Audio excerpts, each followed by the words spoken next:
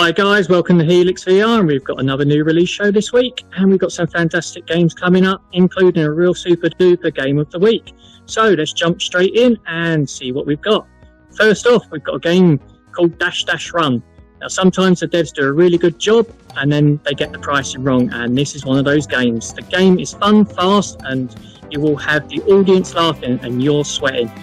If you suffer from motion sickness, this might trigger it off, but swinging your arms and pumping then propels you along the track at a real high speed, trying to beat your opponents, which are other avatars in a race. It is a really fun game itself, but it's different, and the problem is the price is too high. So devs, if you're watching this, drop the price down a little bit.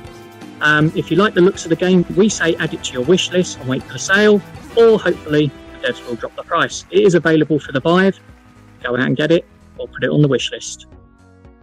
Okay, next up guys is Archangel, and this game you can stay seated in your seat. If you ever dreamed of becoming a giant robot, well, this highly polished game will go some way to fulfilling your dreams. Climb inside the mech suit and become that robot. This is an on-the-rail shooter game, and it has a really decent storyline and detailed graphics. The cockpit in the mech suit is so well done, the details are fantastic. 3 letters sum up this game for me: A, and lastly A. Available for the Rift and the Vive, it's well worth the money. Okay, game of the week time. Fanfare please. Well, that's better than last week's fanfare, and at least I've not got an aeroplane landing on my head. So, game of the week is Steam Hammer. It's just come out of early access and has a whopping 11 missions. If you've seen some of our live streams, you will see that I played this a couple of times and I've always had good fun in it. From destroying clockwork rats and beefeaters to little barrel clockwork Conor McGregors fighting me in the bar with their little Irish accents and their ginger beards. Okay, one of the features that this game has got is voice command as well, so you can choose your weapons by just selecting them with your voice. I think that's fantastic. The whole steampunk vibe with this game is really expertly implemented. Now, I'm not sure if it's just me or whether it's a feature of the game, but when my words get a little bit too rude and blue, the narrator does come on and tell me off for it. It's just like having Big Mama watching over me saying, don't say naughty things.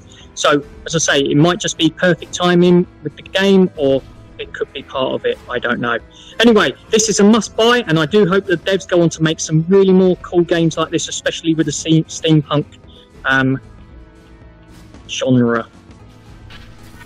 Okay guys, that's all for this week. Don't forget to check out our giveaway, which is up there somewhere, and we will be picking a winner on Sunday. All you need to do is pick a card. Simple as that.